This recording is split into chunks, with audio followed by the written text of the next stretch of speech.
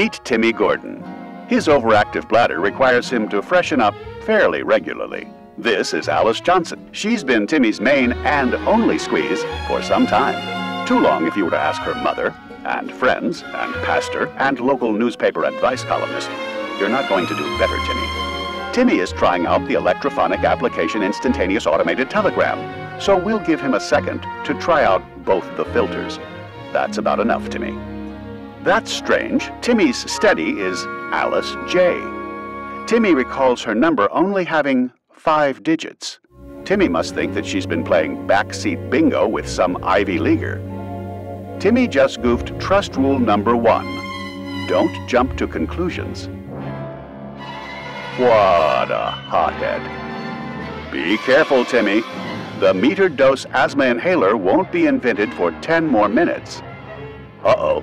It looks like Timmy is violating trust rule number 2. Don't let your imagination do donuts around your hat holder. Don't blow a gasket, Timmy.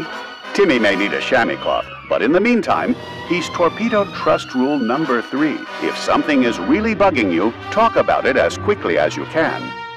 That's funny. The voice on the automated voice messaging apparatus sounds just like Alice.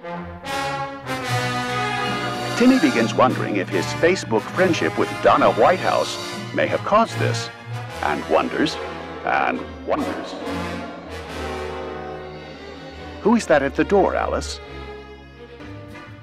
Timmy tells Alice what's rattling his cage. She explains that she's never written her phone number on any lavatory and hasn't had any other gentleman callers since meeting Timmy. Alice explains that before she met him, she bumped into a lot of creeps, so she gave them a chance with a secondary telephone number.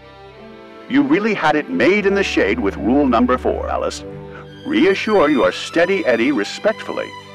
Also, Timmy's a real silly goose, and Alice is a saint.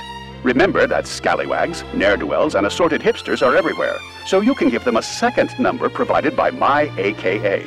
And while you're at it, use their search removal services to keep your interweb footprint squeaky clean. Act now for a free trial. Congratulations, you two. Making good decisions is its own reward.